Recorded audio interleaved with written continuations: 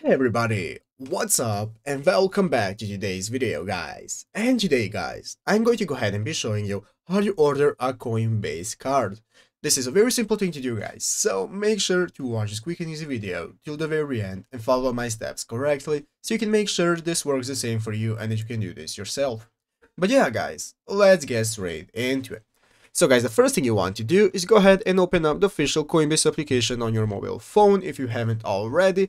And after opening up Coinbase guys, you'll be greeted by this main page right here where you can either sign up for a new account or log in into an existing one.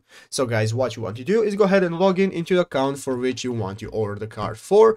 And after go ahead and logging in, then you'll be greeted by this main page right here where you can see all of the options you can access such as home, you can see your portfolio, prices and so on.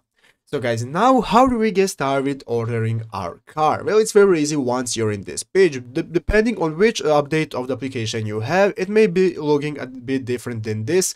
You may have some other options presentable, but guys, basically what you have to do, as you can see right here when Googling on how to apply for Coinbase card, you can see that you need to sign into Coinbase, and after that, just go ahead and select card from the navigation menu. What's important to notice guys is that you have to be in the US to have this card, so you cannot use this card in any other country other than the US. And if you're in the US, you can just go ahead and open up the card navigation right here and just follow the steps for ordering your card.